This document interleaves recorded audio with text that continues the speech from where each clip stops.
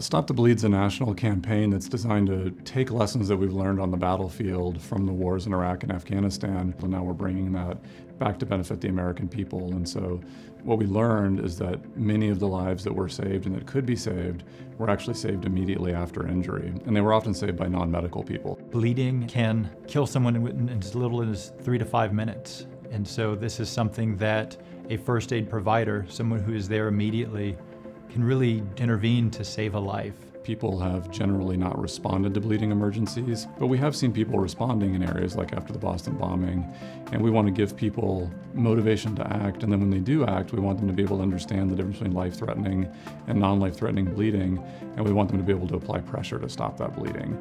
Going into that work and figuring out the best evidence to guide civilian practice on that has been really an exciting challenge to be a part of.